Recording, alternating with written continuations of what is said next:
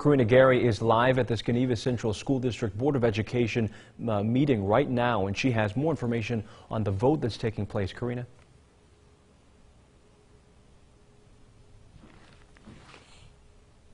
Yes, Thomas, I'm here at Schenevus Central School District, where the Board of Education will be voting on whether or not to proceed with the merger with Worcester Central School District.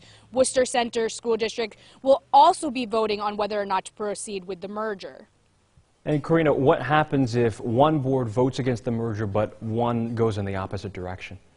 So if both boards vote to go through with the merger, it will go out to a straw vote to get an idea of what the community feels is the right move, whether they believe they should proceed with the merger or not. And after the straw vote, it'll go out for an official vote in December, where the community will once again vote to see if the schools should merge. And sorry to interrupt you there, but also if both votes go vote to go forward with this merger, what comes next?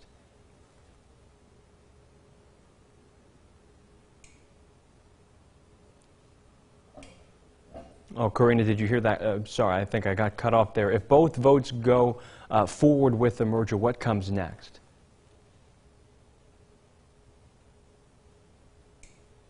Well, we seem to be having some technical difficulties, but Karina will be there getting us all coverage, and we should have stuff later on tonight for Eyewitness News, first at 10 on WFXV, back here on Eyewitness News at 11, and we'll have that information for you tomorrow as well if you're not willing to stay up that late.